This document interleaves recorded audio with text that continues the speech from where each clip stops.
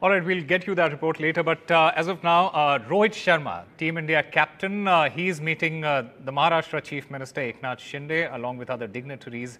Remember, Rohit Sharma, it had been an eventful day for Team India and the captain, Rohit Sharma, who returned with that World Cup trophy yesterday. Early in the morning, there was euphoric scenes outside the airport when Rohit Sharma and his team landed in Delhi.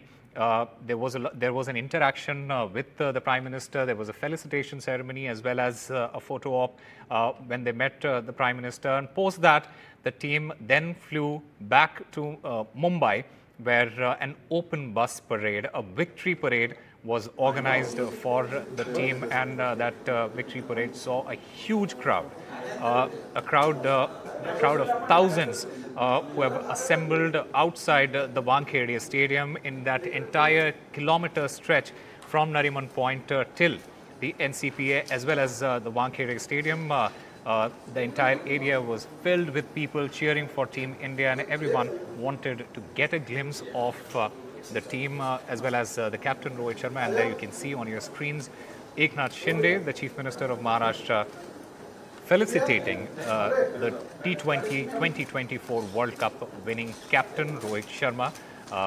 And remember, it was a memorable evening for the team as well as all the players yesterday when these players were they were felicitated inside the Wankhede Stadium. In fact, along with Rohit Sharma, there is also Team India opener Yashasvi Jaiswal along with Shivam Dube and Suryakumar Yadav. That felicitation ceremony is happening in Mumbai at the moment. There were euphoric scenes at the Wankhede Stadium. Everyone wanted to celebrate with the team, and that is what they got. The likes of Rohit Sharma and Virat Kohli famously dancing in front of the thousands who had assembled to celebrate that victory. So there you can see Rohit Sharma, post Rohit Sharma. This is Suryakumar Yadav being felicitated by the Maharashtra Chief Minister.